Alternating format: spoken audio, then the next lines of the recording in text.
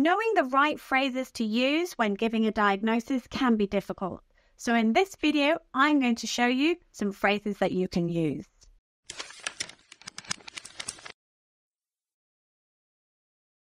Hi, I'm Jo from Specialist Language Courses. We are the world's leading medical English provider. And we're here to help you with your medical English so that you can succeed in your career in English. So what might you talk about when explaining a diagnosis to a patient?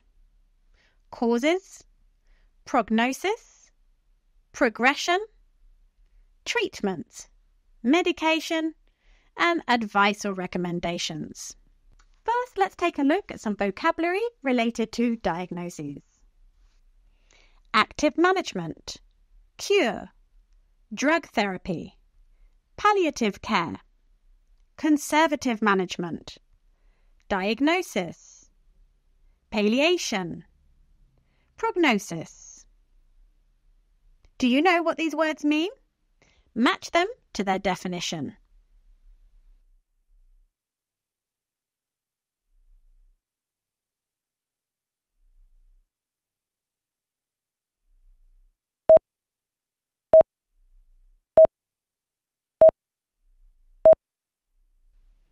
And here are the answers. Diagnosis, determination of the causes of a disease by assessing signs and symptoms. Prognosis is the forecast of the probable course of a disease or condition. Active management is the use of medicine, surgery, and other means to cure a disease. Conservative management is treatment which aims to avoid invasive or radical therapeutic procedures. Cure is successful treatment. Palliation, the alleviation of unpleasant symptoms without being able to cure the disease or condition. So what language should you use when discussing a diagnosis with a patient? Let's take a look. For giving a new diagnosis, from what I can see, I believe you might have something called pneumonia. Based on what you've told me, it could be diabetes. It looks like you might have a urine infection. Explaining test results. I have the results of your blood test. The results have ruled out pneumonia. The results indicate high cholesterol. Explaining medication. I'm going to prescribe a medication called a statin. I'll also start you on an inhaler. Sometimes you need to give bad news.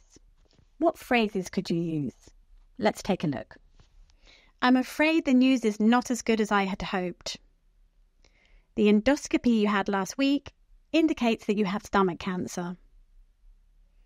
I'm afraid it's already at an advanced stage, so the prognosis is not positive. Unfortunately, it won't be possible to treat it, but we can try to slow the cancer down. I know it's a lot to take in, and it must be a shock. Notice the use of empathy and how the doctor says not good and not positive rather than bad. This is known as softening language. Do you know any other phrases to use for giving bad news? Let me know in the comments below. And congratulations on getting to the end of the video. We've got a gift for you. If you write diagnosis in the comments below, we'll send you a free handout. And if you want to know more about communicating with patients, why not check out this video, Interviewing Patients? Click here. See you in the next video. Bye! So that your patient feels reassured and can understand. No, that sounds terrible. I'm going to show you the right phrases to use depending on the context. Something like that. I'm going to show you the terms. I'm going to show you, what am I going to show you?